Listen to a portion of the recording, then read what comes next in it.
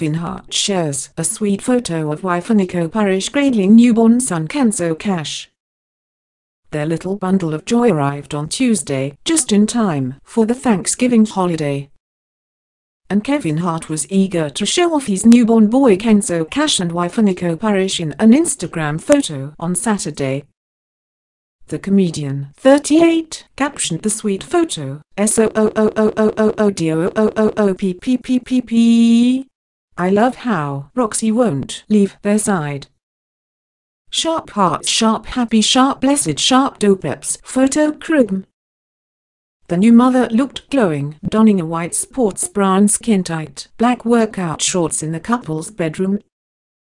Eniko's body looked to be in tip-top shape for only giving birth less than a week ago to their little bundle of joy. The picture didn't show much of the newborn's face since he was seen wrapped up in a white patterned blanket while in his mother's arms. Eniko also shared the same picture to her personal account, writing, "A love like no other. Every ounce of pain was worth it all. Would I do it again? Absolutely." When the infant was born, Kevin also gave followers an intimate glimpse into the family's life, posting video of the moment his other half was wheeled out of the hospital. The ride-along star was over the moon in the snap, wearing an ear-to-ear smile while keeping cozy in a black hoodie.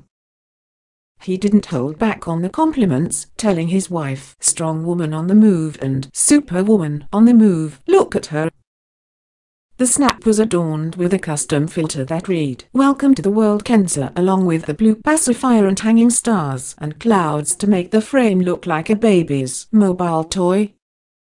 This isn't Kevin's first time as a father. He also shares kids Hendrix, 10, and Heaven, 12, with first wife Hart. Kevin and Eniko seem to have moved past the sextortion scandal surrounding the comic, which was sparked in September.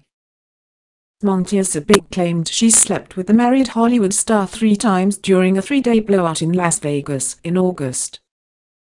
The scandal first unfolded on September 16 when Hart made a public apology to his pregnant wife and his 2 older children, saying, "I made a bad error in judgment."